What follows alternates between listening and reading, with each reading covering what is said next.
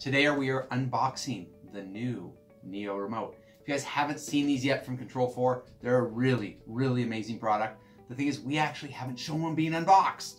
And being that this is the thing to do nowadays, we figured, let's go ahead and get an unboxing of a Neo Remote. Let's tear into it.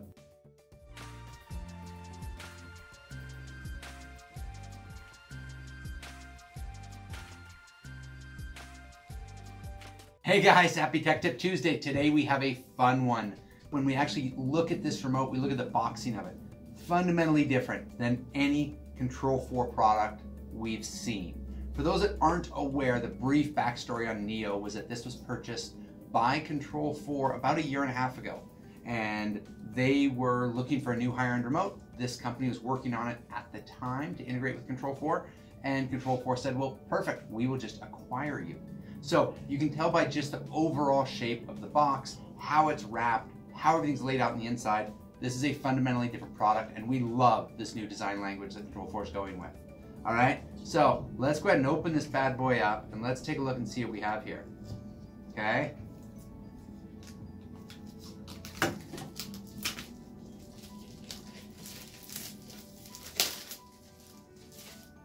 Oh, see, even to kind of dork out, it's kind of that like felty, suede feeling box. All right.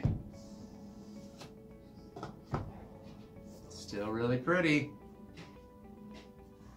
Ta-da. All right. Oh, first thing you'll notice with the remote, it just has a great feel.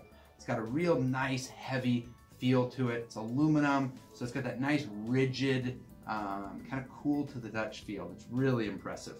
Okay, so we have our remote. Let's go ahead and see what else. Wow, it's almost like unboxing an iPhone.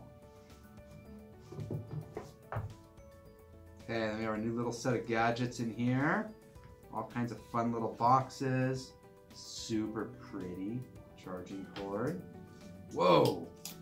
Wow, that's the base for the remote. I really like the way they did that. You can tell thing's a solid billet of metal. This thing's got to weigh 2 pounds. Just this thing. That's super cool, because one of the things I've noticed after all these years is that when you have a remote in a dock, it's real easy to go to pick up that remote and end up taking the dock with you. This one, it just drops in there. Very nice. So we'll get some more footage of this too. But it is magnetic. So other than some of the other remotes out there, we actually have to index them. This one, once you get it close, it just sucks right in.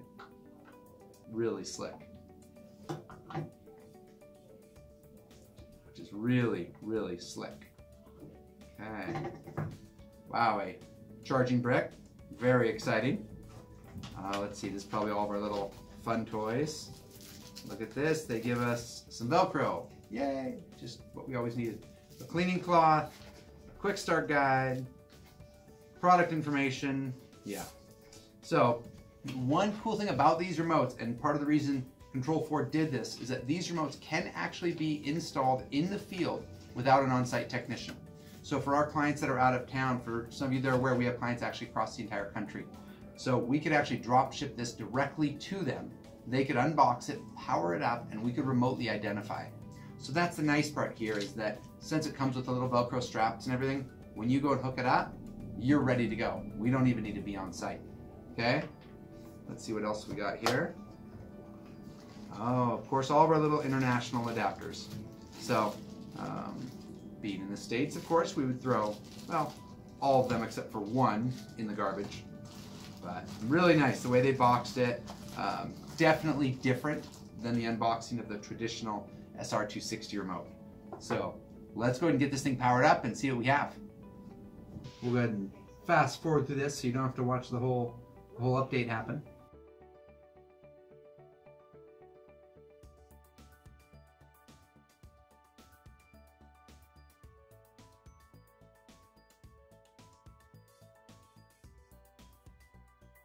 Please wait while installing software. Sorry, a little bit longer.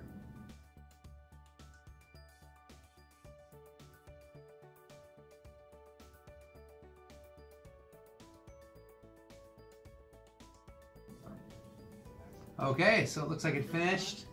Then now by default, looks like when it comes up, it'll ask, okay, which room do you normally use this remote in?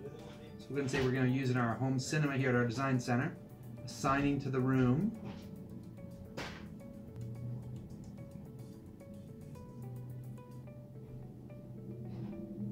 All right, there we go.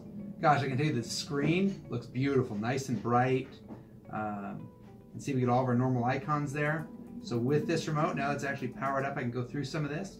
So you can see you do have that pretty common Control4 interface here with that nose or the Control4 icon in the corner, the room name across the top. Gives us our option to launch the on-screen, which from there obviously launches the on-screen on the TV or the projector in the room. Access to our sources from here. On the remote itself for hard buttons, we have volume up, down, menu back, channel up, down, our 5-button touchpad, mute, home button, and then power off. I can tell you the one thing I would like to see here would be some of our standard, some of our more standard buttons onto this remote also. Things like guide, menu, those types of features would be nice here, just because I've found that certain buttons you just want a hard button to actually press, ones that would maybe require having to look at the screen.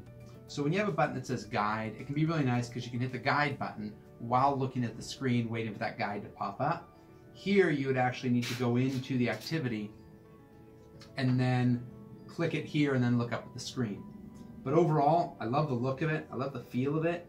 If we go into, for example, listen, and there we go. So all of our sources go ahead and show up.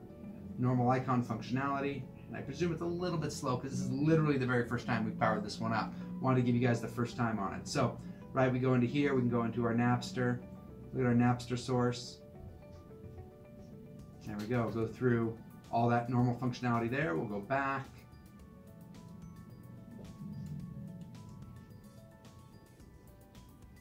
Okay. Go back to our home screen for Control4.